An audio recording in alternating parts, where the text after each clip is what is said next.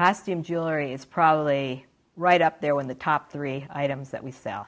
Costume jewelry is hugely collectible.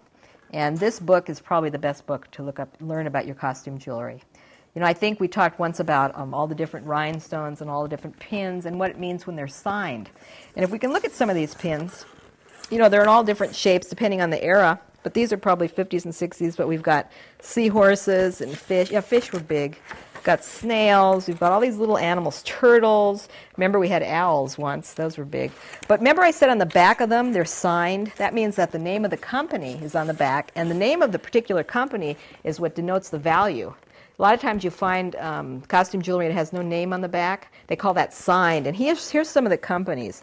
You know, we talked about Weiss earlier, Adrian, Anne Klein, Christian Dior, Coral Craft. You know, even Avon. Avon still makes jewelry, so you can look at sometimes the back says Avon, Hobie, all these different names. So if you look in the back, you really want, that's the first thing to learn. Eisenberg Ice, which was beautiful rhinestones. They're very valuable now. If you really want to start with your costume jewelry, what you really need to do is take a look at the names of the makers and become familiar with the signatures that they call, or the names of the makers that are on the back.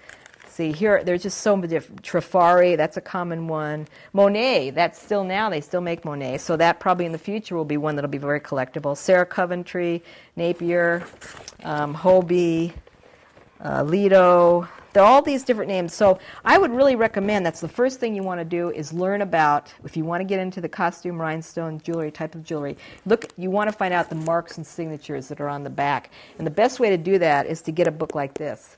And as I told you, you know, you can always look some of this stuff up on the internet, but sometimes you just want to have a book to peruse in your leisure and look at everything compared to everything else, as sometimes you can't do on eBay.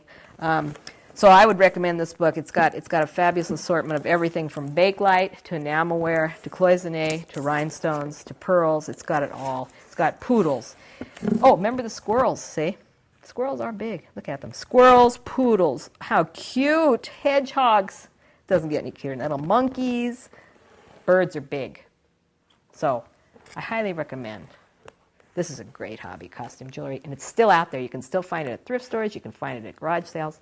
It's a great hobby.